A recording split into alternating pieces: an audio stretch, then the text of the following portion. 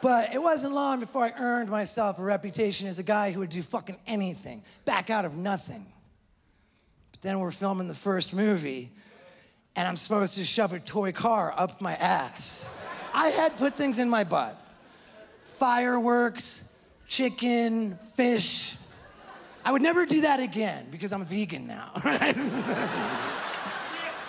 But I had never really popped my butt cherry. I didn't care. This idea was so funny, you know? Doc, I don't know, I drank so much and my butt hurts. Like, you know, I need a nugget. Thing was that I accidentally told my dad the idea. And something about the way he said, oh no. He's like a super successful businessman. I know that's surprising, but he could handle a lot of things. A car up my butt was like over the line. So I told Johnny Knoxville and the guys, I can't do it, I gotta back out, you know? I said, instead, I think I can drink a whole beer through my nose. If you make me a beer bong where the hose forks into two thinner hoses, I'll put one in each nostril. So they made it for me. I showed up to the set, I poured the beer into it, stuck the hoses in my nose, and I'm telling you, I pounded that beer so fast, it was amazing. But none of the other guys even giggled. And then Knoxville said, that sucked. Stick it up your ass. To which I immediately replied, we already established, I don't put shit up my butt. Which would have got me off the hook. If I left it there, I would have been free and clear. But then I foolishly added, and it probably wouldn't work anyway. But now we gotta find out if it works, because we're scientists. So I realized I fucked myself, you know? Literally. And they chopped off the thinner hoses, so I'm staring down the barrel of a dick-thick, girthy-ass beer bong hose. And if you think you know this story because you saw the butt chug in the second movie, I'll remind you this was the first. Nobody saw this. I started off by getting butt, ass, dick, and balls naked. Except I kept my shoes on. I laid down on the ground in the public parking lot we were filming in. And I took that beer bong hose and I just went for it, full force. It was shocking how easily it glided right in. I wasn't ready for that, man. I was mortified to have my buddies standing around watch it go in that easy. And I was so fucked up on drugs and alcohol, it did not even occur to me to pretend to struggle with it.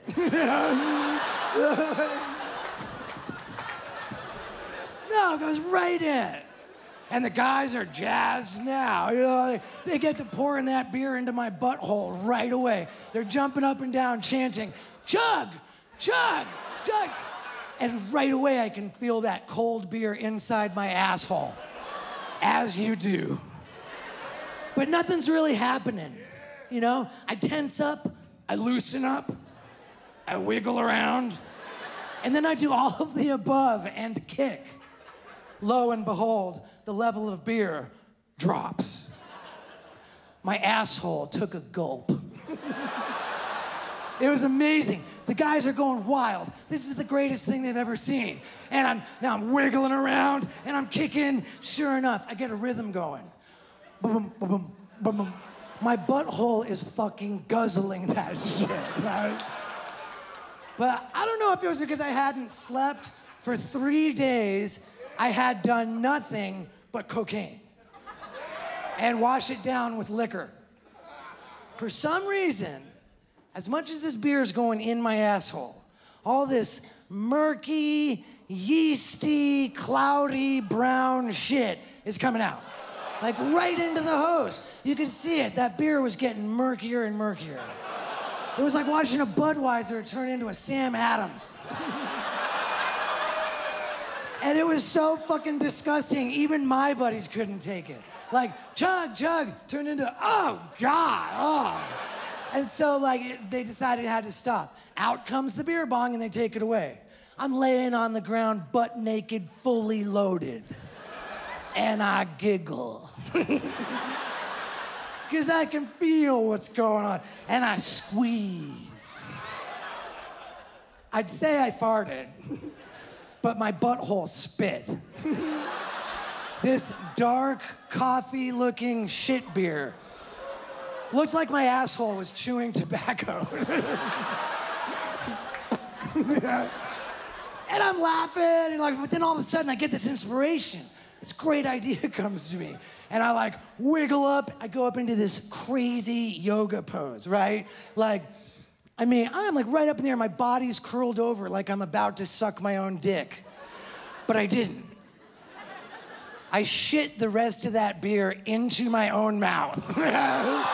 I know, it's gross. I drank shit straight from the tap. And I drank it. And the most incredible thing is that it wasn't in the movie. I asked the director, I was like, why wasn't it in the movie? He said, because it was illegal. I'm like, I don't understand. I still don't understand. I started seeing a sex therapist. I asked him to help me change my ways, and he says, okay, on your next trip to Mississippi with the big show in the casino, as soon as it's over, go back to your hotel room by yourself and call me up to check in. So that's what I did. Did the show, back to my room, and I called him up, and I said, hey, man, thank you so much for being there for me. And then I hung up the phone and left. You know when you're on a diet, all you can think about is food? It was like I turned into a werewolf on the prowl for a fur burger. I went back down to the casino. I was, stalking prey. But all I saw was just disgusting looking people smoking cigarettes on slot machines. And I'm like, this isn't gonna work. So I went back up to my hotel room and I got on Twitter. I'm thinking there's got to be a female in the area who just sent me a message saying that she wants to hook up right now. And there was totally a message like that. But it came from somebody who had no profile picture. Just a fucking egg. And you know you might be a sex addict when you invite that fucking person to your hotel room, which is what I did. I sent a private message with my room number. It said, come on over. As soon as I hit send, I was like, what the fuck did I just do? What did I just order to my room? Sure enough, a little while later,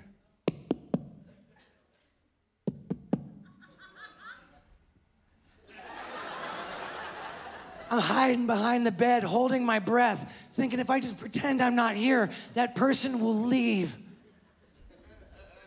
But I was way too curious to do that. So I tiptoe over. When I look through the peephole, I'm like, no way, she's not that bad. I mean, she wasn't exactly good. But at this point, I don't care. I open up the door, I was like, come on in, this is great. Maybe we'll watch a movie. So we get on the bed and I ask her, what do you do? She says, I'm a webcam whore. Part of me is thinking, this is terrible. What am I doing? The other part of me is thinking, webcam whore, cool. This will be a slam dunk. So I get confident. Right away, I start stroking her hair. But she wants to keep talking about being a webcam whore. And it gets really creepy when she says, guys can be pretty mean, because when I take off my top, I have horrible scars all over my boobs from a botched boob job.